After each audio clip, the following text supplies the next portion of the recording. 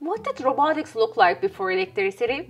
In the 12th century, Ismail al-Jazari, an inventor in the Arctic court of Anatolia, designed machines that could pour water, serve drinks, and even mimic human motion.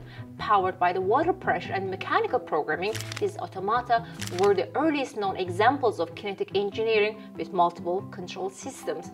Al-Jazari's work wasn't entertainment, it was science. His book on the mechanical devices became a manual for centuries of inventors.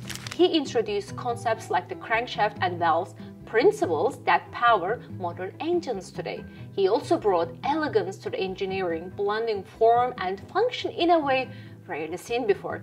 Today, Türkiye is establishing itself as a global leader in tech, AI, and mechatronics, continuing its legacy as the Nexus of Innovation.